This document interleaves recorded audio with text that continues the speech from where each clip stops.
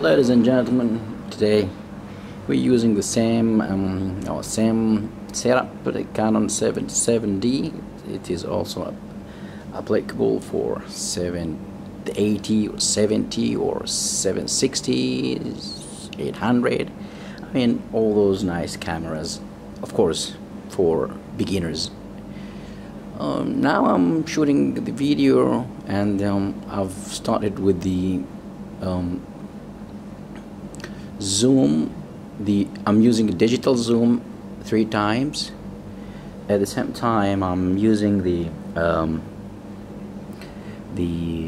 Canon EF 100 to 400. I'm getting this nice picture. It's beautiful, isn't it? We will then approach the maximum. If I can get it right now. Right, go back, baby, go back. I just want the holes to be clear for a moment. We're now going to go ahead for more zooming. Yeah, that is my 10 times zoom, or 10 times my magnification for the video. Capturing the moon today, seeing all the holes, using Canon 77D with all the other apparatus. I think I'm getting some good view. It's very humid here right now, this part of the world. We're in June right now, middle of the month. Let me see the other part of the moon, because the zoom is so high now, any small movement you're out of the view. As you can see now, actually the moon is getting closer and closer, and I'm getting some good picture. It's so nice, isn't it? The focus also is good, but it is on manual right now. The ISO, I can see it is 100, which is so good. The setting, really, I didn't do much about the setting. It's showing that it is 30, maybe automatic. It's automatic. The 1/30, that is the time. And so let me just zoom out a little bit. Yes. That's my moon without the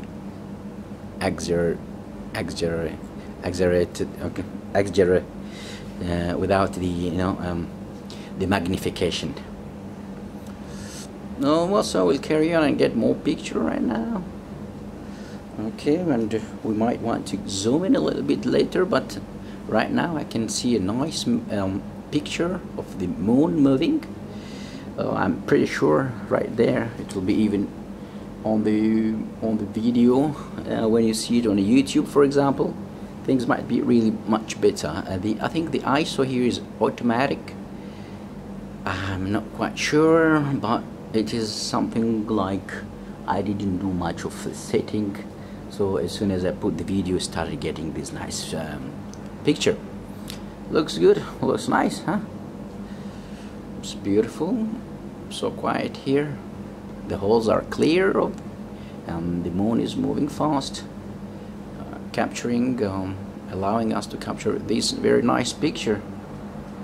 The digital zoom, it is 3 only, and the lens I'm using is 100 and 400 EF.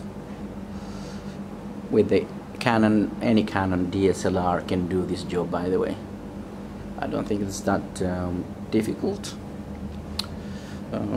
Yeah, let me just, for one more time, I'll try to get the zoom in more. Okay, what about that? That is almost 5 magnification, or digital zoom 5. And what about that? That is almost 6 digital zoom. And what about that? And that is almost 8 digital zoom. Ooh, you know, small vibration is affecting it. We have to stay still and don't move at all, huh? Yeah.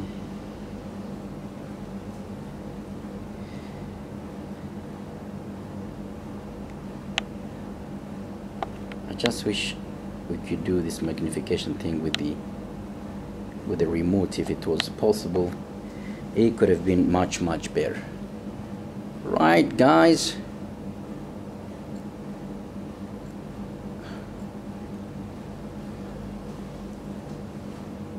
Yeah, I'll just give it a little bit of a boost.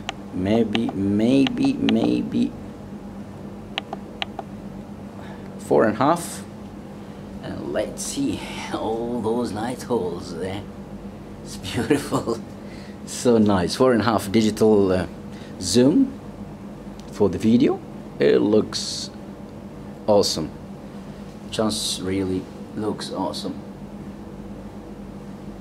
The holes are clear and nice without losing much of the